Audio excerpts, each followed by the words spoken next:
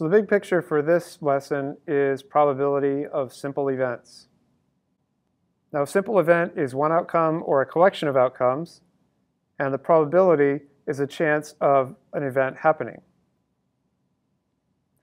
So the probability of an event is the ratio of the favorable outcomes to the total outcomes. Okay, so what's an example of that? Well, let's say you have a six-sided die, so you're going to have outcomes of 1, 2, 3, 4, 5, 6. So there are 6 total possible outcomes.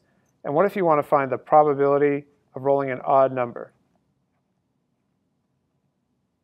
And again, this is assuming it's a fair die, so each outcome is equally likely here.